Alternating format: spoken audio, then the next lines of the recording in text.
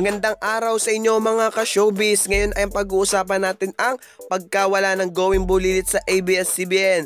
14 years lang naman itong umere sa ABS-CBN. Naging part din si Julia Montes at si Catherine Bernardo sa naturang pangalabas ng Goin Bulilit. After 14 years since it made its debut, the Kapamilya program for Filipino kids and young and heart will air its final on August 4. This was announced in a teaser release on ABS-CBN on Wednesday night, July 24. Official na talagang sa August 4 na ang pagtatapos nitong Goin Bulilit dito sa ABS-CBN. 14 years lang naman talaga silang umere sa ABS-CBN. Si Julia Montes ay nagpost sa kanyang Instagram account ng "Samahang hindi mo makakalimutan, dito ako nagsimulang mangarap, nabigyan ng pamilya, nabigyan ng pagkakataon, utang ko sa show na ito ang lahat, lalong-lalo na si Montes family.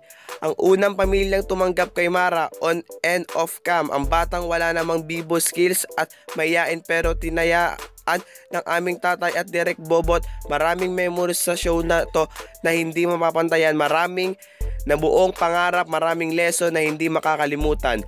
Huwag po natin kalimutan manood ng dalawang huling linggo ng Goin Bulilit, #Goin Bulilit Official."